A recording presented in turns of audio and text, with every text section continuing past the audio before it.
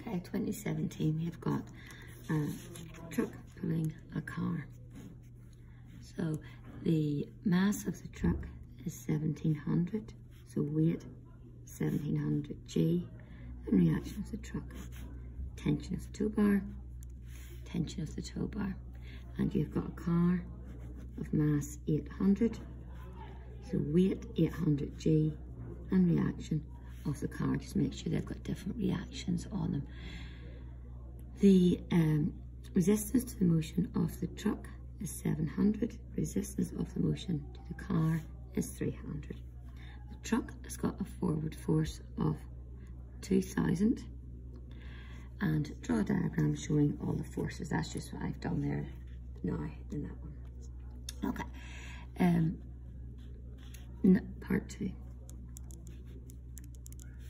For part 2, I am going to resolve whole system and using F equals ma. So if I resolve the whole system and using the F equals ma, I have got 2000 pulling it forward, 700 pulling it back, minus T pulling it back, T going forward, 300 coming back, equals, now the total mass is these two together, so it's going to be 2500. And if you work that out, you get 1000, sorry, mass times acceleration, equals 2500 A. So A is 10 over 25, or 10 over 25, or 2/5, or 0.4.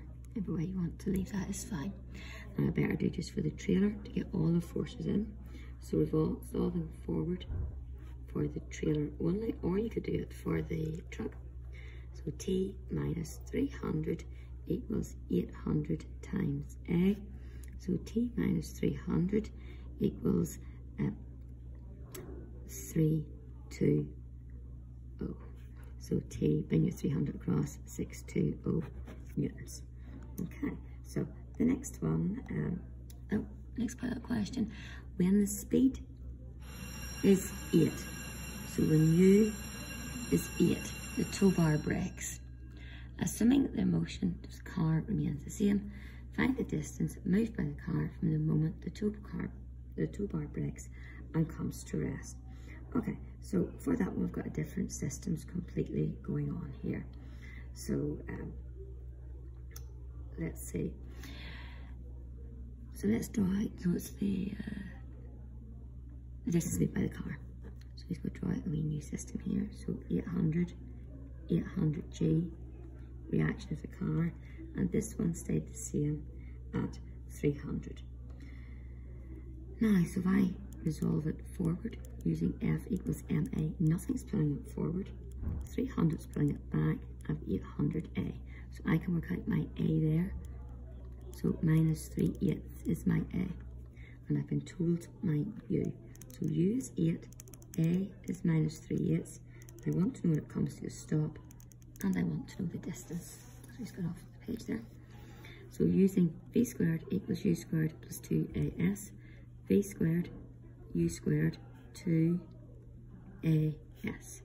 So 64 minus 6 over 8S, so 6 over 8S is 64. So S is 64 times by 8 divided by 6.